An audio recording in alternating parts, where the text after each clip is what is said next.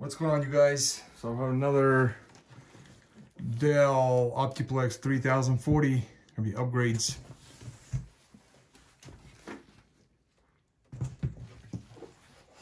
Remove the side cover panel. So I'm just gonna use a Phillips head to get this thumb screws in the back. You're gonna slide to the left. And what you're gonna do is you're gonna remove the front cover bezel first before you're gonna pull this. I wanna do that quickly.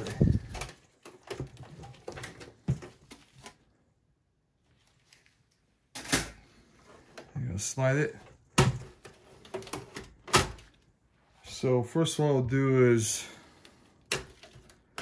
I'm gonna upgrade the solid state drive. It's got the 256. I'm going to upgrade to 500 gigs.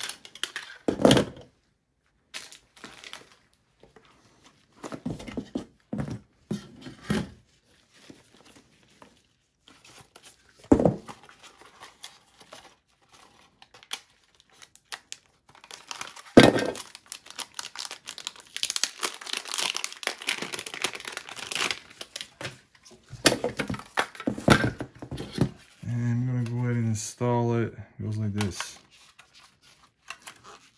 This is a toolless design.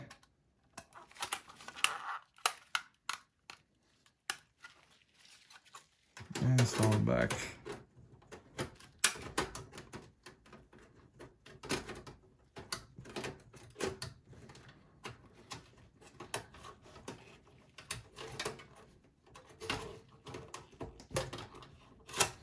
Okay. This is bent.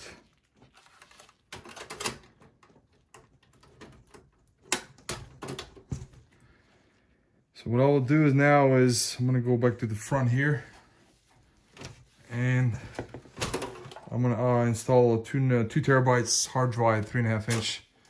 So you move this, you actually don't need this.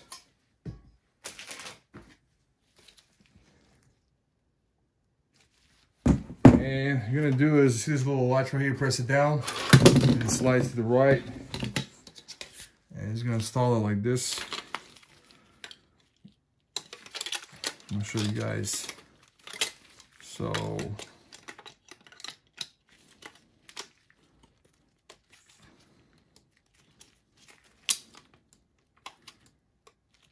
and also toolless design, just like that. And you're gonna slide it back in. You cannot install like this. You have to install like that. Say the power and cable is gonna be going that way.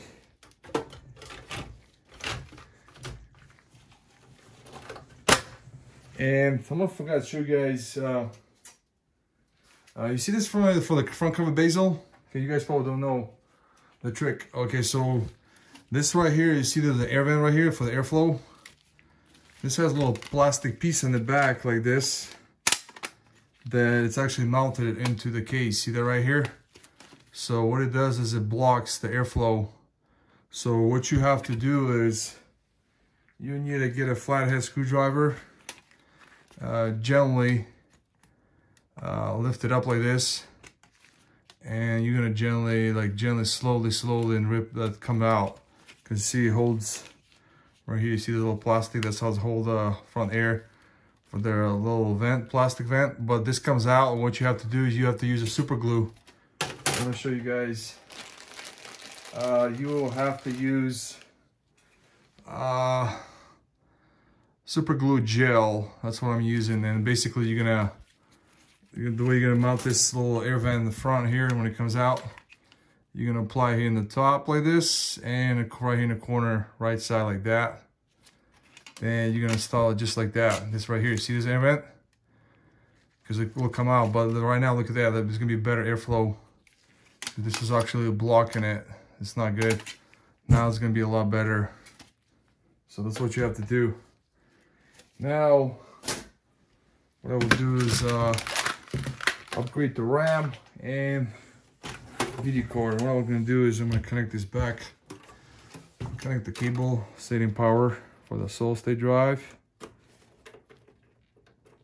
and the hard drive.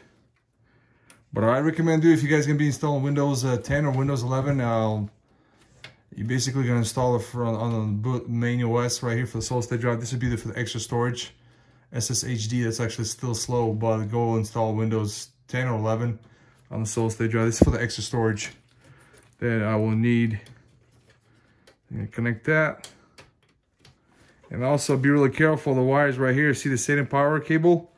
They have to be laying flat, see right here? Because when you close it, so it does not touch the fan. So what I'll do is, got 8 gigs of RAM, DDR3L. You can install in here. I'll put in a link in the description, you guys can install it. I'm installing a stick of 8 gigs. So there'll be total 16 gigs dual channel. And the last part is the video card. It's got a R7-200 series video card in here.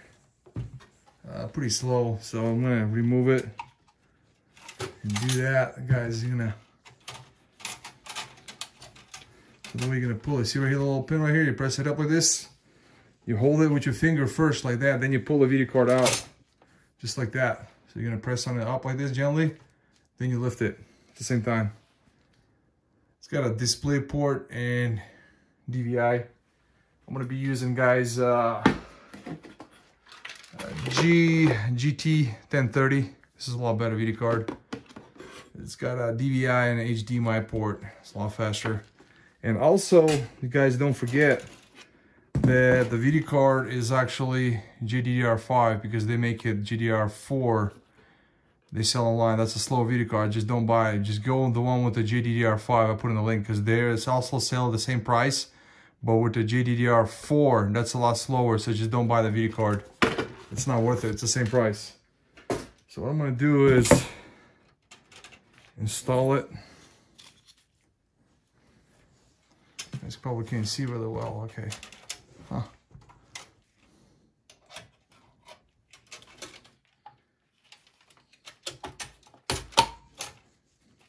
The video card is installed. I'm gonna move it to the other side so you guys can see it. And it's basically, this computer only has one PCI Express x16 slot. The blue one, that top one, is a ×1, and the 2 bottom ones right here are actually also ×1. And it's got a CPU i5 in here, 6500, but you can also upgrade to 6th gen 6700 i7 if you want to. But also I recommend you're gonna disconnect the heatsink fan, pull it out, clean out the old thermal compound, reapply a new one. Because also this computer is already a few years old, and I guess the thermal compound is already dry. I'm gonna do that later. So you guys, at the end of the video, just and the power supply in here is also actually 240 watts. So you can still install GTX 1650 in here perfectly fine. This power supply will be perfectly. So guys, I'm gonna close this up.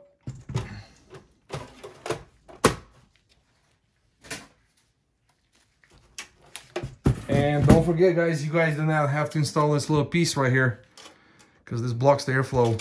You're gonna move that out. So you see it's gonna be a lot better airflow right here for the hard drive, and right here, can you see that?